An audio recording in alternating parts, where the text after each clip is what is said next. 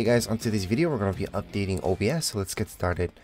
Just make sure to have OBS open, and on the top left hand side you're going to see the Apple logo, and then you're going to see OBS. So that's my Apple logo, OBS. Click on OBS Studio, and then second option will say check for updates.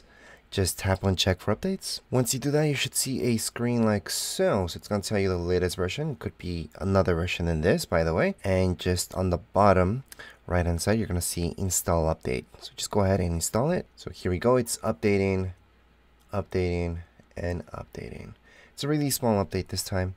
It's gonna close OBS Studio, so make sure you're not streaming or trying to stream when you're trying to do this, and then just click on install and relaunch. Once you do that, it's just gonna close OBS. You're gonna see this message installing OBS, and then we should see everything popping back up. So in this case, you don't always see this, but in this case you do see this quick message. Just close it up and you're all done. OBS is up to date. So once again, if I go into check for updates, I should see that it's all up to date. Here's my OBS. It says you're all up to date. There's nothing I need to do. And that would be it for this video. If you guys have any comments, questions, you guys can write down here in the comments area. Don't forget to subscribe and like. Thank you.